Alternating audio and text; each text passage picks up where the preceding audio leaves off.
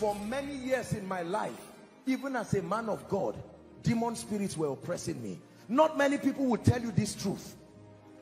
I'm not saying it to discourage you, and I'm not demeaning the power of Jesus. We stand today by that same power.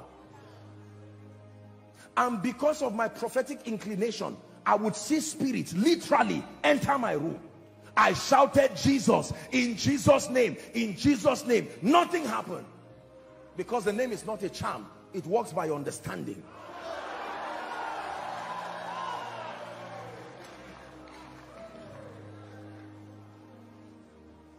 Did the sons of Sceva not mention the same name?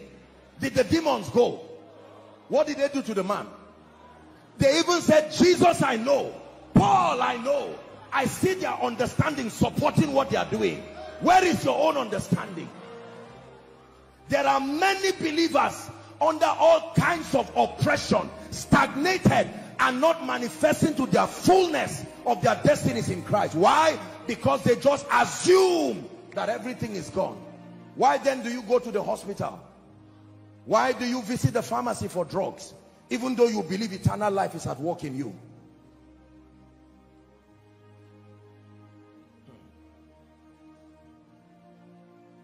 If someone is sick now and you pray in the name of Jesus and nothing seems to happen, you can honorably take the person to a pharmacy to midwife his health while he's learning the laws of divine health. Is that true?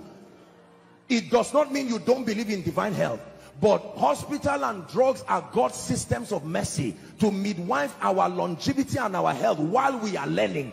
God himself knows that it's a process. I'm a winner man, a winner man. He has won my battle for me. Listen, let me tell you, the day my deliverance came, I found a scripture and light came like an arrow from heaven and entered me. When that light entered me, I ran. I stood in front of my room then and I shouted. I pleaded with the spirits that used to oppress me. I begged them to return. Till tomorrow, they have not returned. Listen, when we minister like this, number one, we are not being boastful. Number two, we are not negating what Christ has done. The administration of his power is our participatory role in actualizing his finished work in and to our lives. This is what the Bible calls faith. The name of the action you take based on your conviction on who God is and the integrity of his person. It is always by grace, but it is through faith.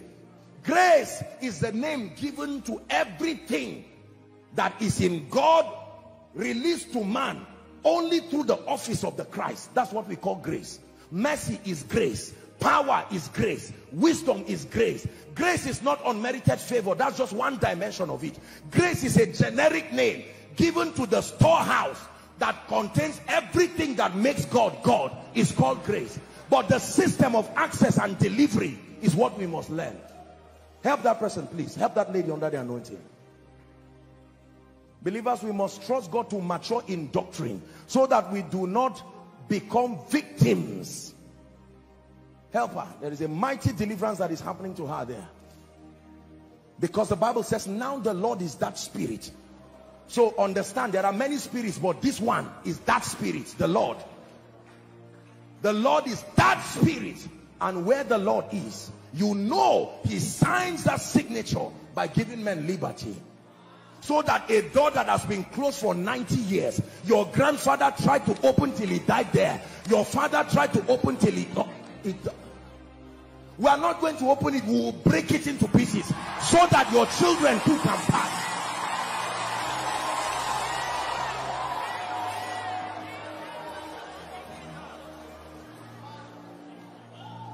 Do you know why Nathanael said to Jesus, can anything good come out of Nazareth?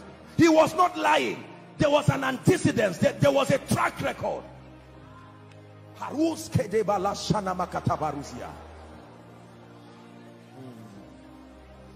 There are regions where men only rise by eating from others. They never become established, no matter how educated.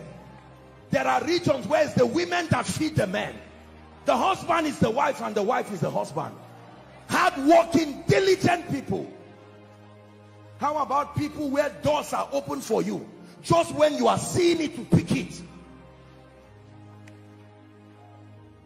Who's seen that this man was born blind? That means there was something Jesus taught them. Immediately they saw this. A good student said, Jesus, you've taught us something, but who's seen? Was it this man or his father? He said, neither, but that the glory of the Lord be revealed.